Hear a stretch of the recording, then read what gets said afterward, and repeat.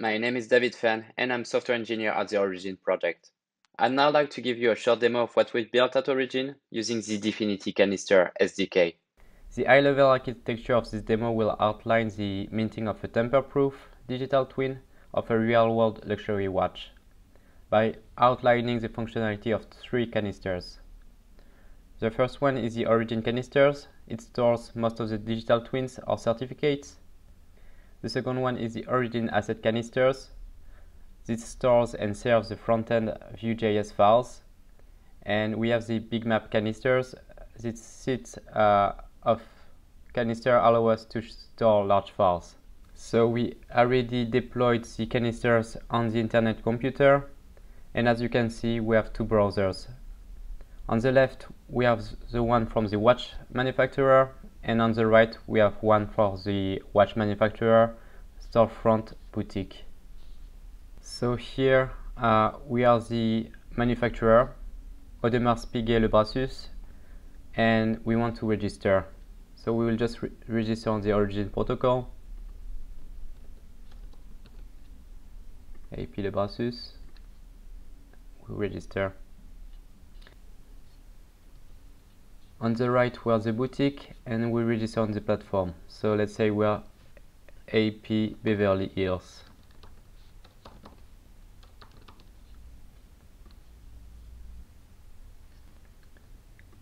Now, as the manufacturer, having just manufactured a new luxury watch, I want to create its tamper-proof digital twin on the ORIGYN protocol. So I will just go on the registration page, and I will just input the relevant watch data. So I will select the brand and model, select the reference number, select the assembly watch, location, watchmaker name, and I will input his unique ID. At this point, as a watch manufacturer, I will upload a high-resolution image of the front dial of the watch. And in the same time, I will upload a unique sound signature file of the tick of the watch.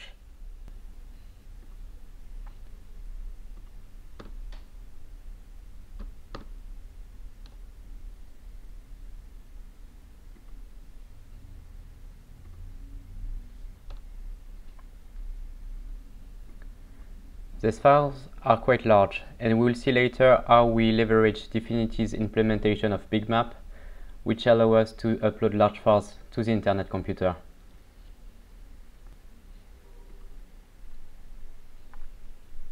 Now, again, as a watch manufacturer, I'm double checking the information I've entered previously.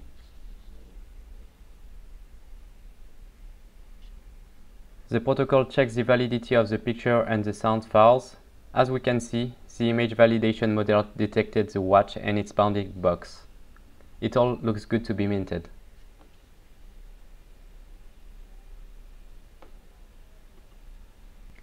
All set, we've minted the digital twin on the ORIGYN protocol. Let's look at the certificate details. Here we can see the certificate and all the details we've entered. We can see that we can transfer the certificate.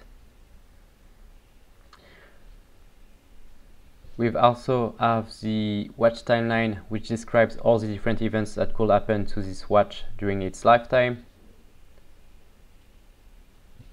There is the ownership history, and more importantly, we have access to the manufacturer data.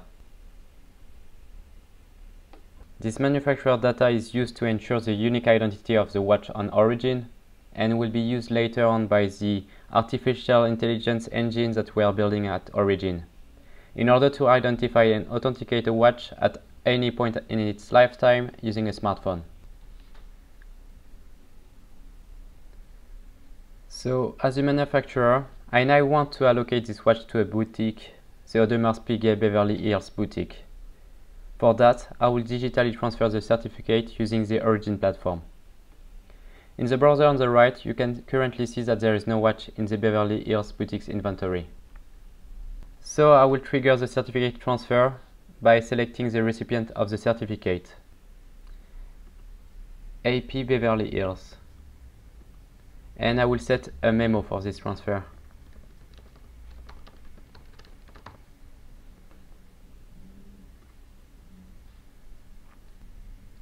So the transfer has been successful. We can see that the watch timeline has been updated in line with the transfer, in addition to the ownership history. So now let's check the AP Beverly Hills inventory. Now, as a boutique, I can see that I have received and own the unique digital twin of this watch, and I am able to see all of the manufacturing data. So now let's talk about some technical challenges that we've solved with the help of the DFINITY engineering team. If you watch the minting process carefully, you will have seen that we are handling large files uploads to the internet computer. We upload high-resolution pictures of the watch and sound signature files whose size can be up to hundreds of megabytes. If you follow the ICP Tungsten event, you will have seen the TikTok clone built on the internet computers that leverage the big map technique to store and retrieve large files. At ORIGYN, we've worked closely with the DFINITY engineering team in order to integrate that into our protocol architecture. The integration was pretty simple. Now we will look at a piece of code relating to the JavaScript integration into the big map canisters. Basically, there is a 4 GB memory limit per canisters due to the WebAssembly design. In order to bypass this limit, we'll break our files into multiple chunks spread across multiple big maps data canisters. So you can see here we just have set the chunk size to 500 kilobytes. The function upload files does it all. It will take the file, fetch the metadata, split the files into multiple chunks, and upload each chunk into different big map data canisters. You can see that here we are turning the file into an array buffer, and we are just chunking the file in different chunks and uploading them to big map, and we are creating these manifest files that we are putting on big map, and that's it. For the file retrieval, there's a snippet of the code that we use, the function getFile. It is basically the reverse operation of the upload. First step is to retrieve the manifest file and parse it.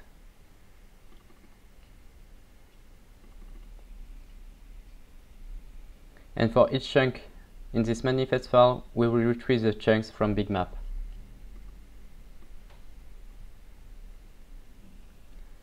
Finally, we will just concatenate these chunks.